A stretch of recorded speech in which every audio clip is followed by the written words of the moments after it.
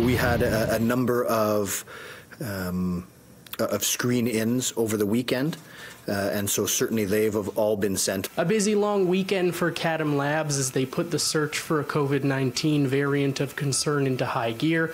A good sign so far is that there is still only that one positive case from a week ago. Over the weekend, our public health lab went back to the beginning of February, screened all samples back to beginning of February that they had to look for this. So we did see a number of hits in addition to the 7. But don't sound the alarm bell just yet. The provincial testing lab screens samples for similar traits to the B117 variant of concern.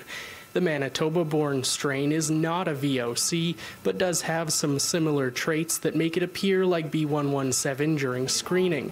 And that's why many more samples were sent away for genome sequencing provincially this weekend. It's really important that we keep these variants of concern from grabbing a foothold in our community. Or it will really have a negative impact on our ability to reopen. As for our COVID-19 numbers, they're holding steady. We had 96 cases today to report and 71 from yesterday.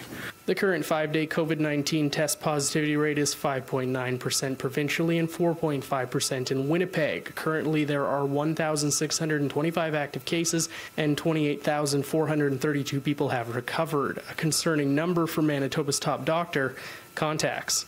On average, we're still seeing, roughly that 2 to 3 contacts per case, but that has a huge range of 0 to over 60.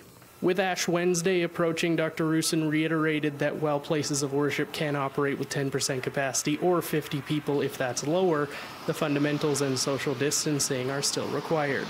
In Winnipeg, Mike Albanese, City News.